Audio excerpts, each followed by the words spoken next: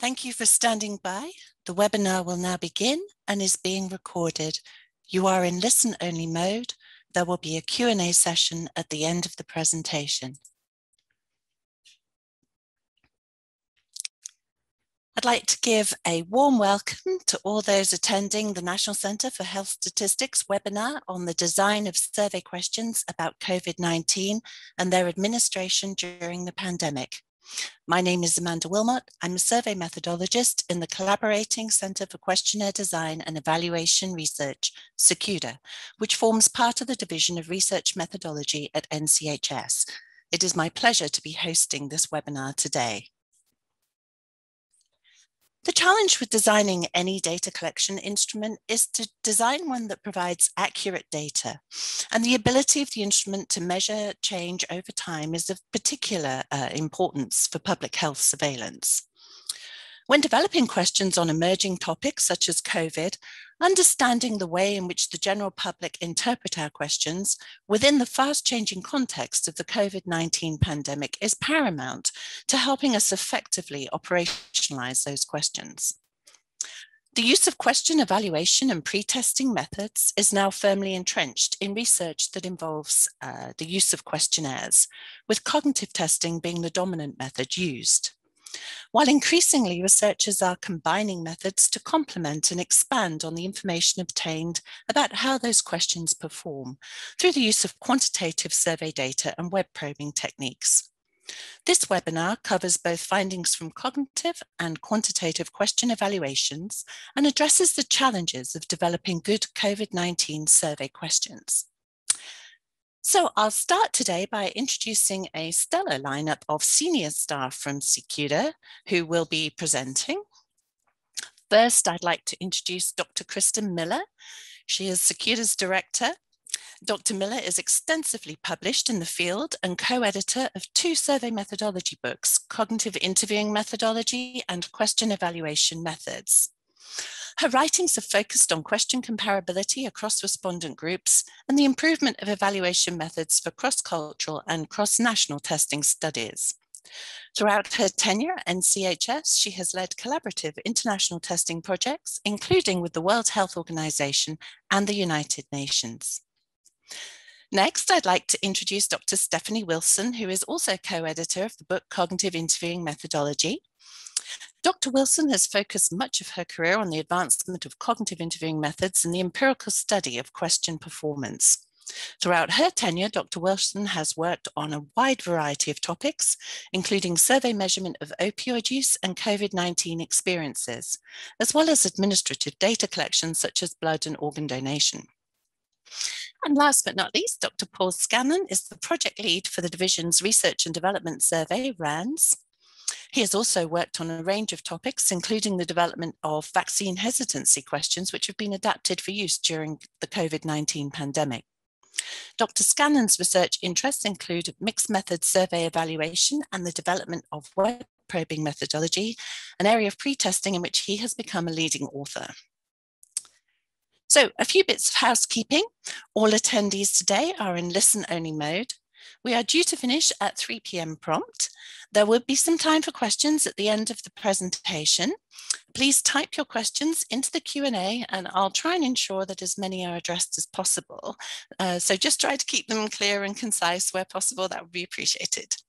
That said, without further ado, I'll hand you over to Kristen Miller.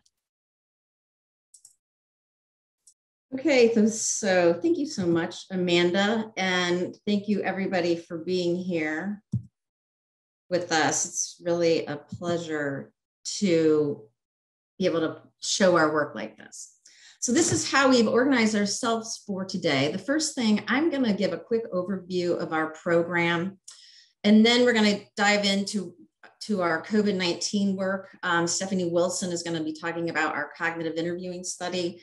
And Paul Scanlon's going to be talking about some work we did with our research and development survey. And then, like any good presentation, I guess, we'll be summing it up with lessons learned. Okay, so we are the Collaborating Center for Question Design and Evaluation Research. And the main thing that we do, that we focus on, is question evaluation. So what does that mean? What is the focus here? So very basically, we want to understand, how do respondents understand the survey question? Do respondents understand the question the same way? Does the question mean the same in all the different culture and socioeconomic groups that it's asked, or in all the different language that it's asked?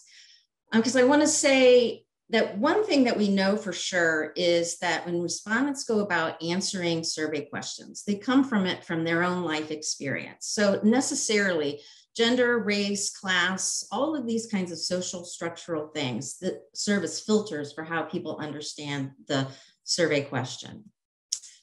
Then even more to the point, we want to know, to what extent are the data,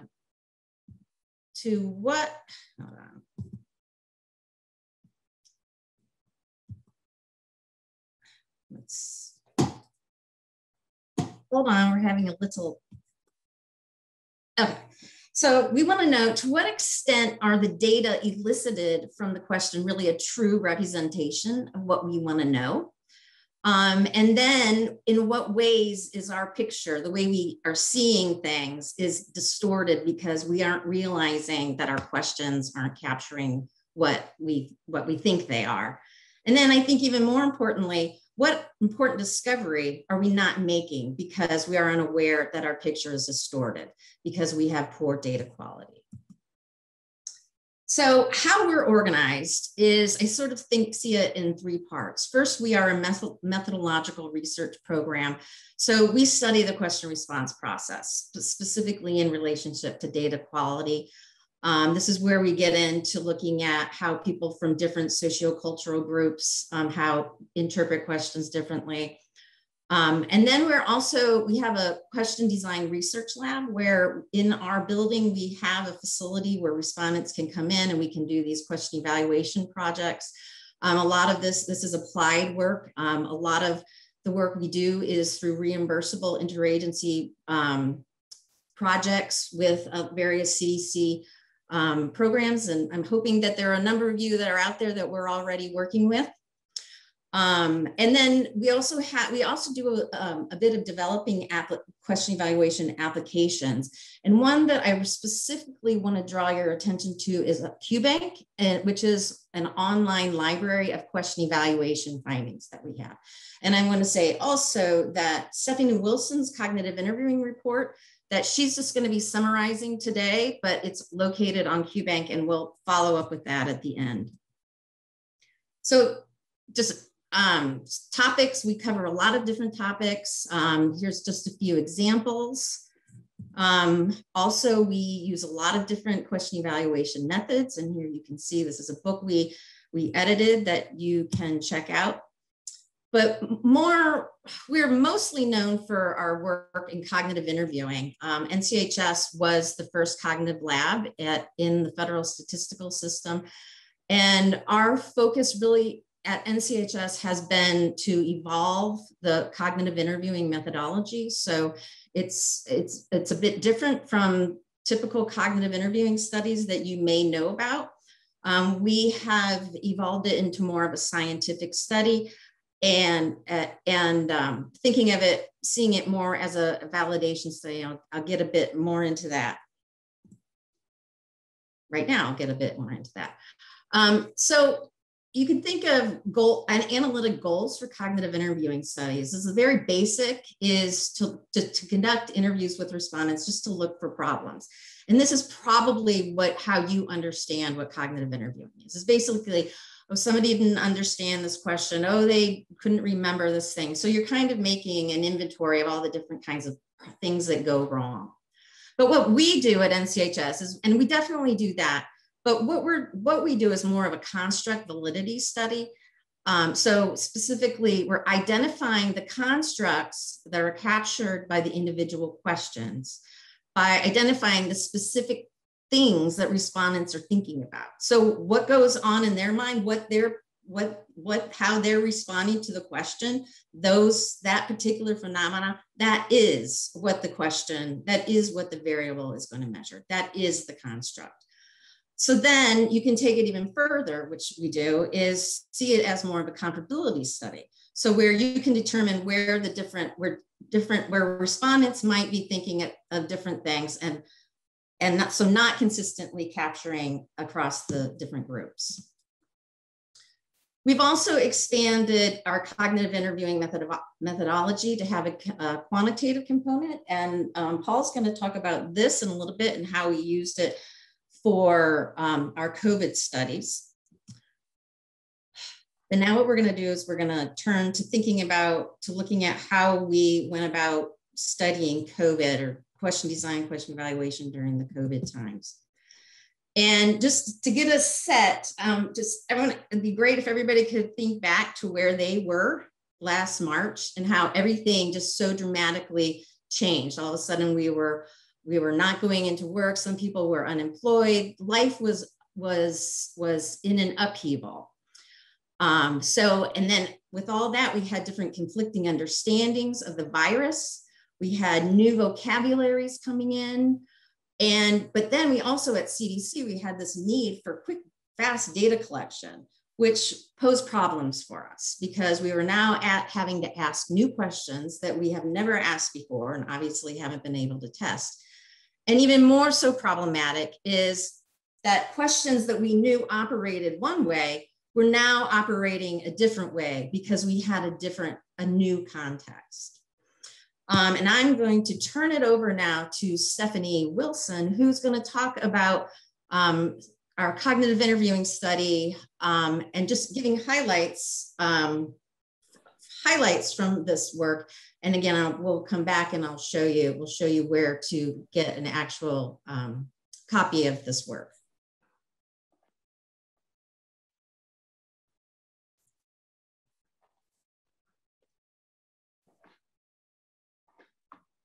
Okay, so thanks for that introduction, Kristen, to kind of set people up for what we do. So as she suggested,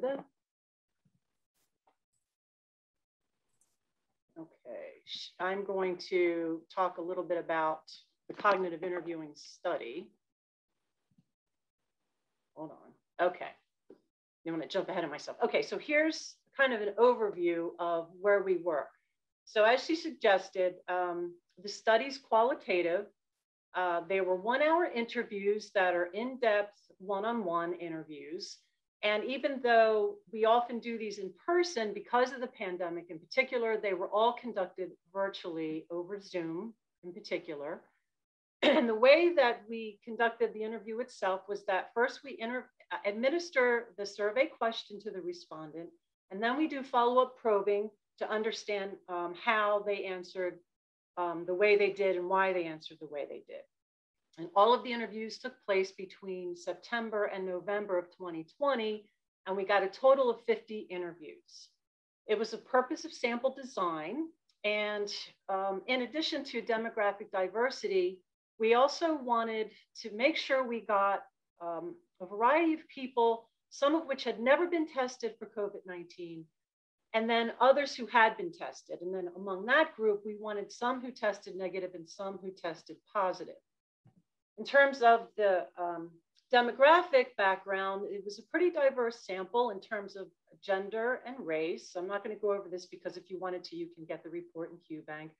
But also in terms of age and education, a variety of people with different educational attainments and age.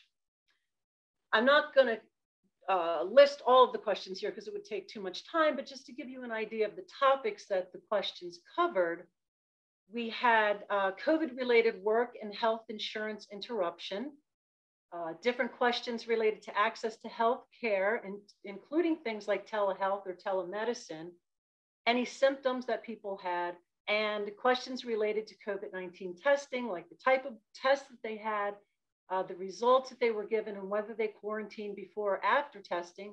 And then we had a couple of psychosocial effects of the pandemic, like being sad or lonely or feeling disconnected from people.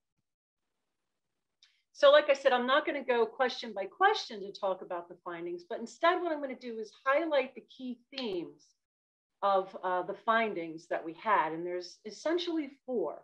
The first is the pandemic frames the question intent.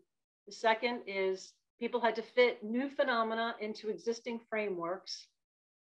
Third is the evolving timeline of the pandemic. And the fourth key finding is there's new vocabulary or new meanings for existing vocabulary. So let's take them one by one, starting with the first, that the pandemic framed the question intent, right? So in other words, every question was kind of filtered through people's experience of the pandemic. And for many questions, that's fine. But for some questions, they were not meant to be related to COVID-19. So here's an example of what I mean. There was one question that asked, which of the following symptoms have you had at any point in time since March 1st, 2020? And then you can see there's a whole list of symptoms. It was a mark all that apply question. And the thing is with this question, it was intended to capture any and all symptoms that they had. In other words, it wasn't just supposed to be a measure of COVID-19 symptoms. However, many people reported only symptoms that they judged to be caused by COVID-19. And so in essence, for many people, the question functioned as a prevalence question. Some people thought that it was kind of trying to ask, did you have COVID-19? So here's an example of a quote that illustrates this. One person who said, I would have thought it was asking literally, have I felt those things? But maybe I also would have been self-conscious because I know that my symptoms are not all COVID-19 related. Some are pregnancy related. I would have thought the question was trying to determine whether or not I might have had COVID-19 and just not known it. So this is a situation in which people are not going to report symptoms if they didn't attribute those symptoms to COVID-19. Okay, the second key finding, fitting new experiences into existing frameworks. So in this situation, I'm talking about new organizational structures for healthcare delivery that popped up during the pandemic and new types of healthcare workers that popped up. People had to take this into account. So here's a question where this happened. It was, has a doctor or other health professional ever told you that you had or likely had coronavirus or COVID-19? And so what people had to think about here was, well, who counts? And so what happened is that some healthcare workers got excluded from this because there was this new thing going on, like contact tracers or staff at drive-up testing sites. For example, one person said, it was just the testing site I went to. I'm not sure if they're doctors or not. The third key finding, evolving timeline, right? As we all know, if you think about your own experiences, our knowledge and experiences have undergone changes over the course of this pandemic. And judgments have to be made on which time frame to consider when you hear a question. So here's one example of what I mean. One question that read, did you seek medical care for coronavirus or COVID-19? And another one was, did you suspect that you ever had the coronavirus or COVID-19? And so answers to this question were contingent on timeline. So here's two ways this could go. One is that a respondent may have sought medical care, but at the time they didn't think it was for COVID-19 until they tested positive later. Or conversely, they may have originally suspected they had COVID-19 until later they tested negative. And so the judgment here in the question response process is, do they answer based on their understandings prior to or after testing? And so here's how this could go, for example, right? So for the question, did you seek medical care? There were false negative answers to this, right? So one person who said, I thought it was just like a cold or a flu or a stomach virus or something. I didn't know about all the symptoms of coronavirus. Or another person who said, when I went to seek medical care, I wasn't feeling well, but I assumed it was a cold and sinus. I didn't go thinking I had COVID-19. And similarly, false negative examples for the did you ever suspect you had it question, right? One person said, now I don't because I tested negative for it. I mean, obviously I did have COVID-19, but I tested negative. I mean, I thought I did have COVID-19, but I tested negative for it. So obviously I didn't. So those two questions then are not capturing the people we want to capture. And then the last one here, new vocabulary or new meanings for existing vocabulary. So examples of new vocabulary, things like telemedicine. It might not have been exactly new, but it was new for a lot of respondents. This wasn't a common word. Social distancing was an emergent word that was new vocabulary. And then you had new meanings for existing vocabulary, things like a pandemic or COVID-19 testing or employment status or quarantine. I'll just focus here and give you an example on that last one, quarantine. We had a question that said, have you isolated or quarantined yourself because of the coronavirus, yes or no? So this quarantine word, here you have a familiar word, but it takes on new meanings potentially, right? So there's two ways to go on this. We did have some respondents who kind of had a more of a strict medical definition for this, if you will. In other words, they thought about a person who was isolated from the rest of society and in fact, even from the rest of their family in a bid to stop the spread of COVID-19. But then you had other people who interpreted this question and this word as asking about the new norms of pandemic appropriate behavior, things like mask wearing, hand washing, staying home when possible, and social distancing. So here's an example of what I mean. And what would happen is you would get false positives on this, people answering yes, when probably the answer should have been no. And here's some examples of what I mean. One person who said, I was isolated or quarantined because of the fact that we asked everyone to not come into the office and work remotely as we figure this out. Or someone else who said, me and my husband, as things completely shut down, we stayed in our house. We didn't go out anywhere unless we unfortunately had to get some groceries or some important stuff. For the most part, we wore face coverings and stayed inside. And lastly, only leaving the house when necessary, consistently washing my hands and making sure I'm clean, and wearing a face mask when I do exit the house. So the bottom line is then that the data quality that might come out on these survey estimates is that these things are capturing things that we might not realize it's capturing, and it might be missing things. And what's more important is that the error, the measurement error here is not random. Rather, it seems more systematic. It's patterned in ways that are theoretically meaningful. That means it kind of, it renders the possibility that statistics that come from this can have bias. But at this point, I'm going to turn this over to Paul, who can talk a little bit more about a quantitative approach to evaluation.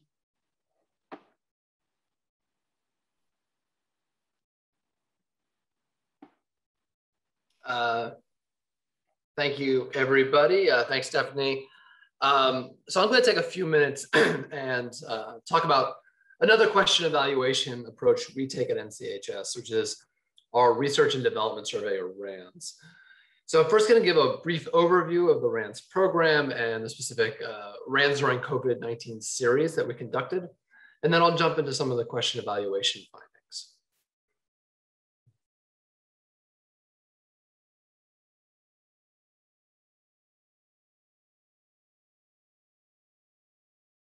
Okay, so NCHS has been conducting surveys in the RANDS program since about 2015. And to date, we've run 7 separate rounds of data collection. What really sets RANDS apart from other NCHS programs is the fact that we use commercial survey panels to collect our data. And to this point, we've used 2 separate panels. The first 2 rounds of RANDS were conducted using the Gallup panel. And then since then, we've used NORC's Amerispeak panel. So RANDS was originally designed to be the center's methodological survey platform. So somewhere NCHS researchers could perform research and investigate the properties of commercial survey panels. So at a high level, we break this methodological work down into 2 areas. So first, we use RANDS to conduct studies exploring measurement error and evaluating questions. And that's obviously what we're talking about today. But there's another group of NCHS researchers that uses RANDS to explore how commercial survey panel data can be used to produce or supplement the health statistics that NCHS releases to the public. So a term I've used a few times so far has been commercial survey panels, and I don't want to get too far into the weeds, but let me just take a second to explain what I mean by that. So these are standing panels of potential survey respondents that commercial firms recruit, maintain, and then they contact for surveys. Most of these panels are web-based, though some, such as AmeriSpeak, include phone respondents as a way to mitigate some coverage bias and make sure we can get more people into those surveys. I should note here that even the high quality statistically sampled panels, such as AmeriSpeak, do have major data quality limitations as compared to NCHS's traditional household surveys. And these include things like sample size, non-response, and coverage bias. But the one major upside that these survey panels present is speed. So we're able to develop and field a survey in a fraction of the time it takes to field one of our traditional household surveys. And at the beginning of COVID, when we really wanted to collect some information, not only on how questions perform, but actually collect some information about COVID outcomes, we were able to use these panel surveys. So that leads me into the RANDS during COVID-19 series. This was a special set of RANDS surveys that we conducted during and due to the pandemic. So at the beginning of the pandemic, many of NCHS's other surveys were impacted by things like the stay-at-home orders. And so we decided to run a series of RANDS focused directly on coronavirus-related topics. And that would not only allow us to do the important question evaluation and development work that we're talking about today, but also, as I said, release some experimental estimates, which you can actually find on the NCHS website. As with other recent rounds of RANDS, these were conducted using NORC's AmeriSpeak panel, but we also actually in this case included data from a supplemental opt-in panel just to give ourselves some extra sample. The opt-in data wasn't included in the publicly released experimental estimates that you can find on the NCHS website, though I am including it in the evaluation findings I'll be showing you in a few minutes. There are 3 rounds of RANDS during COVID-19, 2 of which were conducted last year, and the 3rd is in the field as we speak, actually. We hope to have the data from the 3rd round in the next week or so.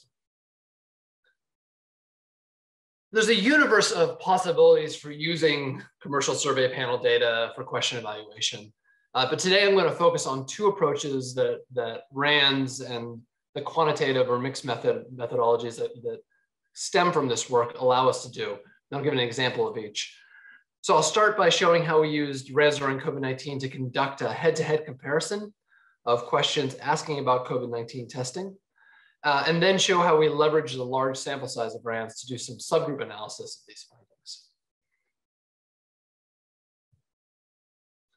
One of the most useful things we can do with a methodological survey is compare questions head-to-head, quote unquote, which is so basically using experimental design and giving half the sample one question and the other half a different version, and then comparing the outcomes. A good example of how we did this in the COVID case was actually COVID-19 testing, which is something Stephanie just mentioned. So in the first round of RANDS during COVID-19, we asked a question about whether people had been tested for COVID. And then we followed up with an open-ended probe to try to tease out what kind of tests they were thinking about. So the first round of RANDS was actually in the field before the cognitive interviews that Stephanie had just mentioned, before we were able to actually do those cognitive interviews. So we really had no idea how people were interpreting some of these questions. And so we used open-ended probes to try to collect some qualitative information about how people understood questions. And when I say an open-ended probe, this is basically a text box where you would say, in the previous question, what were you thinking about? And we would just give them text field to open in, to write in. So in that open text data for the COVID-19 testing question, we saw that some people who said they had taken a test were counting things like temperature checks and symptom checklists. And they were counting those as COVID tests. And that's obviously measurement error. We thought that this measurement error, the potential for measurement error, may have been related to the format of the question. So in the second round, we decided to test an alternative approach. So here you can see the two versions of the question we tested in the second round. The first version, which is on the left, is just a single question about whether or not a person had been tested. And this is also the version we used in the first round. The alternative version was a 2-question set with more specific questions about specific types of tests. And you can see that on the right. So half the sample in the second round received the version on the left, and the other half received the version on the right. So after running this experiment, we can see that there was no actual statistically significant difference in the prevalence of testing across these 2 versions. But what's really cool about what we do in RANDS is that prevalence isn't the only outcome measure that we can look at. So here you see a web probe that we administered to all respondents who said they had tested for COVID using either version. And so basically anyone who said they had tested for COVID received this probe. And what we're trying to do here is suss out what specific activities respondents were quote unquote counting when they were answering the COVID-19 testing question or questions.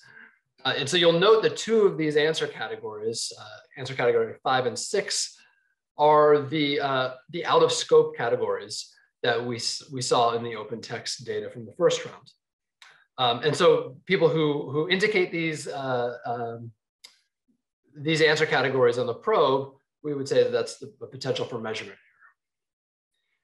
error. So given that we administered this probe to all respondents who said they received a COVID test, we were able to compare the prevalence of these out of scope patterns across the 2 versions of the question. It turns out that we didn't see a significant difference in the amount of out of scope response between the 2 versions. So what we're seeing from that is on a kind of a first level order here, where you don't see 1 question or the 2-question approach producing any more measurement error than the other. However, given the large sample size of RANDS, we can take this analysis a step further and look at whether or not we see subgroup differences. So in the question evaluation context, what we care about in terms of subgroup differences, and this is something that Stephanie kind of mentioned at the end of her section, is largely whether or not respondents or groups of respondents understand the same question in different ways. And if so, measurement error can be concentrated in specific ones of these groups. And that can have a massive impact on the reliability of any eventual estimates that come out of these survey items. So the advantage of doing subgroup analysis using RANDS data is that we typically have a large enough sample size to be able to detect significant differences. And depending on the data that we're using, we can make inferences to the population. So typically with both cognitive interviewing and with more quantitative question evaluation techniques, there are specific subgroups that our experience and the scientific literature indicate that we should focus on, things like gender, race, age, education. But it's important to note that we could look at groups based on anything that we have access to in the data file. So health differences, geography, anything like that. So just to briefly show you some results. First, here is educational attainment. This is the percent of respondents who use the out of scope interpretation by educational attainment. And we can see that respondents with a high school degree or less use the out of scope patterns significantly more than respondents with at least a high school degree. Or sorry, with more than a high school degree.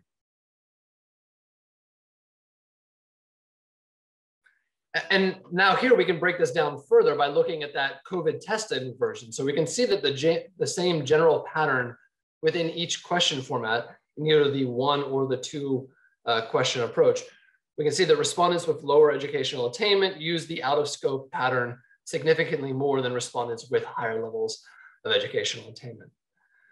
And while I'm just showing you educational attainment right now today, you can see that we could do the same sort of analysis, based on other demographic categories like age or race or health conditions or people that have usual access to healthcare or not.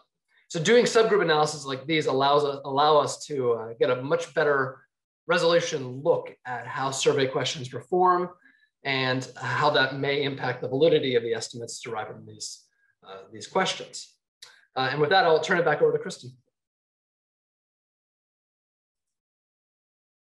Okay, so just to want to sum up before we go through some questions.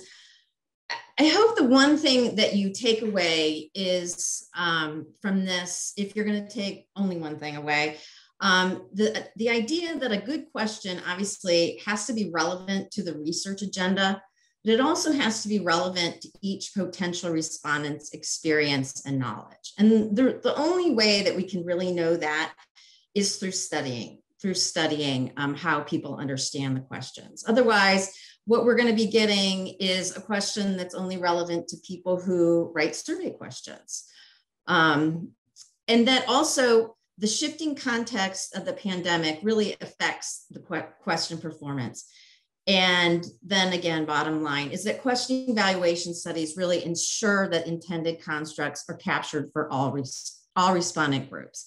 And it's just really not okay, even though we're in a situation where we need to crank out the data, we really need to be thinking about how we're going to do question evaluation during this type of response. And so we have a couple lessons or notions that we think going forward for rapid response is three things. First, to integrate data collection with question evaluation. And so to do that for two things, first off, you want to be able to interpret the question or to interpret the data correctly, but then also you're going to be asking these questions again. So this is going to improve, you can improve the questions on the next round. It's important to leverage mixed methods, as we did with the cognitive interviewing and our RAND survey. And then again, using post-survey question evaluation.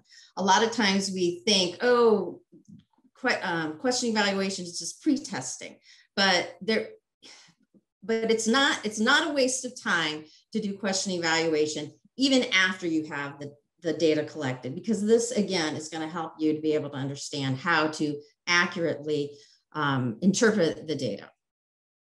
Okay, so that's that. Let me just say, this is the QBank, which again is our online library of cognitive interviewing reports. And you can find our the COVID-19 report is there. And this is the information to that. Questions? So thank you very much indeed. That was really informative. We're now going to be accepting questions through the Q&A function in Zoom, and we have a few coming in right now. So the presenters will put their cameras on. We can begin. Some comments saying how interesting and useful the presentation was. I agree.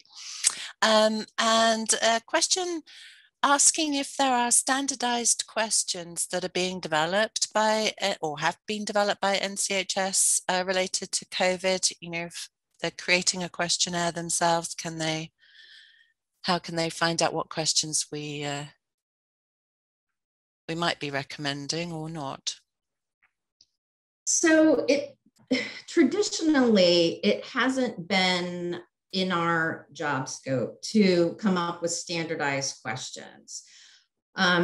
What we have done is, and maybe we want to rethink this for going down the future, but what we do is, again, is we test these questions. In these reports, you will see specifically what each individual question captures. So what we would like to see people do is to get on, read these reports, see, is this question capturing what I need it to capture? And then you making the decision, yes, I'm going to go with this question. So again, not anything standardized, but information provided to you so that you can, choose the question that is best going to fit your research question. And sort of along similar lines, someone was asking about, in a rapid deployment situation, maybe there's not time to conduct a full evaluation. If we're looking at pop-up vaccination activities or something like that, what would you recommend in terms of trying to ensure at least that the questions capture if you don't have time for a full So mixed mode? I fully appreciate the problem. And at the same time, I think that whenever we're writing questions, we need to have a concerted effort to come up to have a plan of how we're going to go about question evaluation. So again, it's keeping track of the questions that go into the field, having mixed method, or having like these follow-up probe questions that we had on RANDs to be able to see, okay, there's going to be error in this question. It's going to be more error for less educated people. Let's keep that in mind as we interpret the data that's coming in. But then again, keeping track of what we're asking so that we can improve our questions. I mean, I would like to think that, you know, we're more than a year into this, but we are so far into this pandemic. I'd like to think that we have a track record. Our questions that we're asking are much more improved from the questions that we began with, you know, when it first started. So again, it's just really having a question evaluation plan going forward. But that plan, so in our instance, with the RAND survey, because we were using the RANDs to actually produce public estimates, you know, and we were in the field before we were able to do the cognitive testing that Stephanie talked about. So in that, I think this is kind of a similar situation.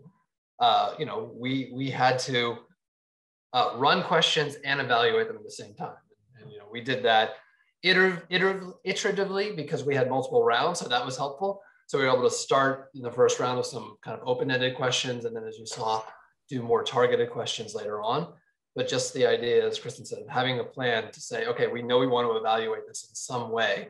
You know, is it experimental design? Is it using probes? Whatever.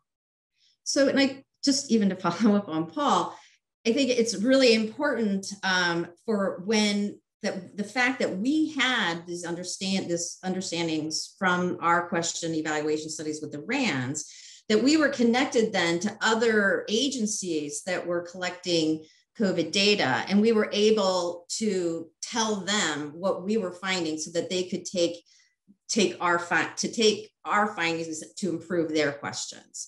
And so I think that's also what's really important, is to be able to network, and even if we can't really write reports and make everything all official, at least we can network and improve off of each other. So still on the lines of the discussion we're currently having, we have a query about how long does this whole process take from you know, start to finish if to do a full evaluation as you described? So it depends on the level of work and the complexity of the question. We can, if you're doing a small study of 20 respondents, you know, that could take a couple months. If it's a real important question and you really need to make sure that everybody, like a demographic question, you really need to make sure that, you know, everyone across the country really understands this the way you need to understand it in the different languages. This can be an extremely involved process. And could take a year or two even to make sure you get it right. I don't know if you guys have any follow-up on that. It depends on what we're doing too. This goes back to how we're choosing to evaluate. If we do a cognitive interviewing project, that takes a certain amount of time, right? Because we have to recruit people on, and then, you know, we do that kind of analysis. If we're doing web probing, we need to have a survey to put them on. And so it's everything takes time, but you just kind of have to figure out the level of evaluation that you're comfortable with in that specific instance. And kind of along those lines, Paul, thinking about the RANDs survey, I think I've understood this question correctly. You know, how quickly can you get stuff out there, or do you have is there a mechanism for other people to be able to use the RANDs survey? Yeah, so there's no mechanism for other people to use the RANDs through us. You know, there are mechanisms to engage with NCHS. In terms of speed, we got these COVID surveys. I think we pulled them off in about a month and a half, 2 months. You know, we were sprinting for that. It probably would have been a little faster, but there's obviously approval processes that we have to go through. But I think in terms of field time, we're in the field for usually about a month. And so analysis then would be on top of that. Okay. And then focusing a bit more on the cognitive testing, we have a question about the vaccine hesitancy questions that you've tested in the past and whether or not they needed to be retested. But I think they were adapted in this situation. Were they retested, Paul? Do you know? We didn't do a new cognitive, so we did a massive cognitive interviewing project on designing and evaluating those questions, and you can also find that report on QBank.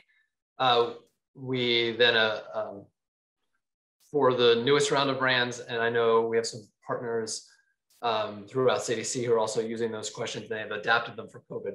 They haven't been tested in terms of cognitive interviewing, but on the current RANDs during COVID-19 that's in the field right now, we are doing extensive web probing on those to see how our modifications to ask specifically about COVID-19 vaccines are working. So we also have some comments on the way in which the cognitive testing, the cognitive evaluation is carried out. Some comments querying whether those in higher education groups understood the questions or the question intent better than those in lower socioeconomic groups. And I think there was another question that it looks like someone deleted, but that it was whether or not the respondents were influenced by their fear of COVID when they were answering questions, or if Stephanie had any feel for that when she was conducting the interviews. Right. Actually, that's a very astute observation because, again, the experience that people had, you had people who, thought it was a hoax over here to people who were super afraid of getting it, right? So that absolutely was filtered through.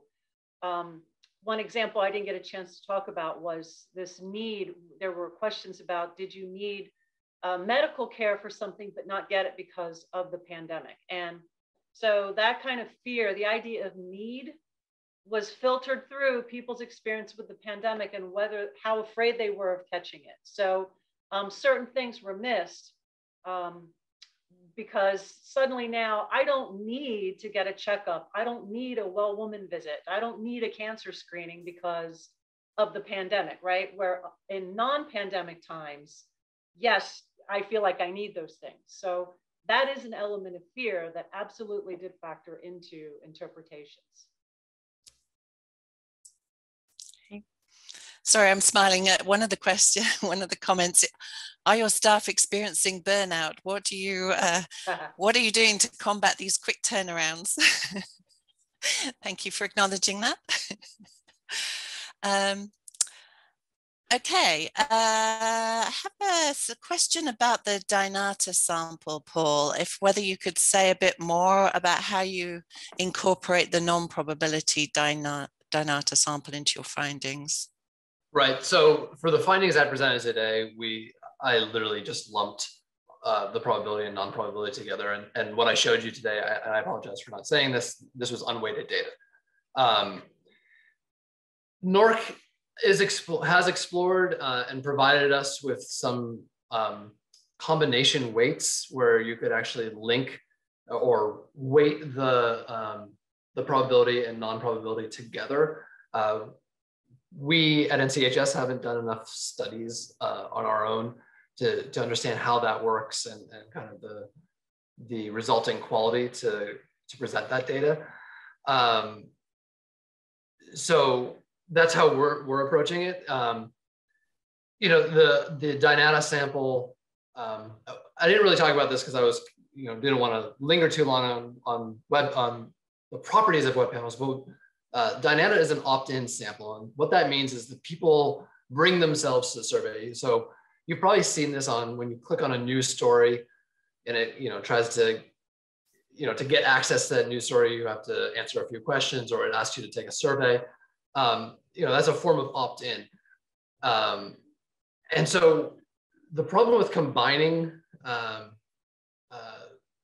the Amerispeak or other high quality panel surveys with the opt-in is that you really don't know who's in that opt-in group, and you don't know what they represent in terms of the population. So you certainly do need to be careful when combining them, which is why I chose to just use unweighted data. So the results I presented today are just within that sample. Here are the percentage of respondents who use that out of scope. Okay. And another good question, sort of nowadays, now we're all kind of moving towards web surveys. What are your thoughts on kind of routinely including web probing in a main stage web survey for ongoing evaluation? Huge fan. I'm a huge fan of that idea. I think this kind of goes back to Kristen's point earlier, is that you should always have some sort of a question evaluation plan. And as people are using web surveys more and more as kind of these quick response vehicles to get data out right away, inserting these probes gives us an opportunity to understand the data quality if people aren't doing full cognitive interviewing projects. And I think we should say that doing a full cognitive interviewing project, like what Stephanie did, is a gold standard in terms of understanding what the patterns of interpretation are. I mean, obviously doing web probing can give you something else. It provides us with more information. But the way we like to approach it at NCHS is that you do them both together. So you kind of have both the qualitative and the quantitative approach, and you have a much better resolution of how these questions work. But I think including probes and trying to understand how people understand questions in everyday surveys, I think is a great idea. And another question that's come in about the RANDS panel, sorry, Paul.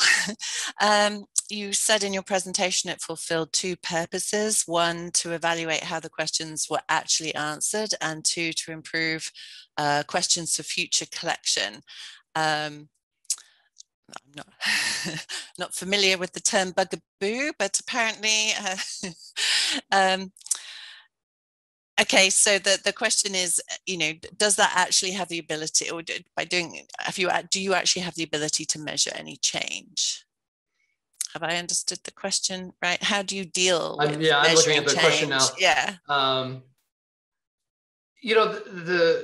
The question about change over time is interesting with these panel surveys, because one of the unknowns at this point, and we're doing a lot of work. So we presented today on the question evaluation side of RANDS, but there is a whole other aspect of our RANDS research that's really digging into what these panels look like, what is the data quality that comes out of them, how can we calibrate that data to make it look more like our traditional surveys, like the National Health Interview Survey. And one of the underlying questions is, how much did these panels change over time? So basically, if we ran, like we did a set of questions in, I guess we did it in June and then August, can we look at that change over time and trust it? And I think our initial findings are that we're comfortable enough presenting these as experimental estimates. I think there's a lot to really understand about how panel compositions change and whether or not that's trackable over time. But there is a public health need to what we were doing, and we wanted to make sure we could get the data out. And so I think that's why we chose to use it that way. And Stephanie, an interesting question about your experiences of conducting these interviews using remote interviewing, and how that might compare in your experience with face-to-face interviews. Do we think we'll continue to use virtual interviews during the kind of post-pandemic? Right. So the interesting thing was, even though I've been doing this for a long time, I had never done a virtual interview prior to the pandemic. So I went into it kind of skeptical. But I have to tell you, I'm a convert. I really feel as though the Zoom interviews really gave the same kind of quality data, cognitive interview data that face-to-face, in-person face-to-face interview gave. So I think we should continue to use this. I think that in certain situations, there's a downside maybe in terms of socioeconomic status, but an upside to this would be geographical diversity, that we can now explore that you can't do. It takes so much more money to, let's say, go regionally throughout the United States, for example. And we did have actually some geographic diversity in our sample here. So not enough that made it count because we were trying to do it quickly, but yeah, I think it should continue to be used. Okay, thank you. And while you were because of the subject matter, can you comment on whether any of the participants, you may not be able to, became emotionally upset during the cognitive interview, and how would your interviewers have handled that if they did, about the COVID pandemic, I guess? So not really. Of course, there were some heartfelt conversations, but there was nothing recorded where it became troublesome. And I think that our interviewers, they were all highly skilled interviewers that we use.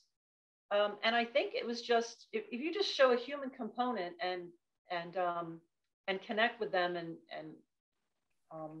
commiserate, sort of, that it was fine. So no, there was nothing that was a distraction to the interview, if that's the essence of the question. Yes.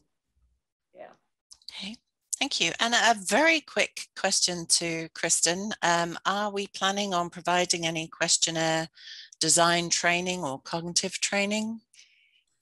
Well, I think that we definitely should be thinking about doing that. A very specific purpose for us to do this webinar is to make our program known and make it known, the kind of work that we do. And certainly if anybody has an inclination they would like to work with us, please reach out to me, and we can set something up and talk. At the same time, we have given question design and question evaluation workshops in the past, and I imagine that in the near future we probably will as well. And the last question again to Kristen that we have time for today.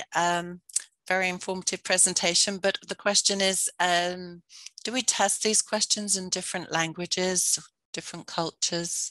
Can you comment on?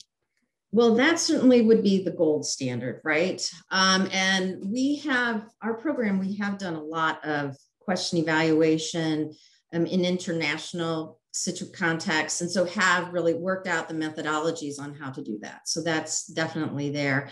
A lot of times we just do things in English, and then that's just not ideal, is it? And so going forward, we are trying to do more and more in Spanish. So. Okay, well, thank you very much. I'm afraid that's all we have the time available for this afternoon. Thank you again to our presenters. If your question has not been addressed, I do apologize, but you can direct it to paoquery@cdc.gov. That's paoquery@cdc.gov, and we will respond to your email. Again, a recording of this session will be available on the NCHS website.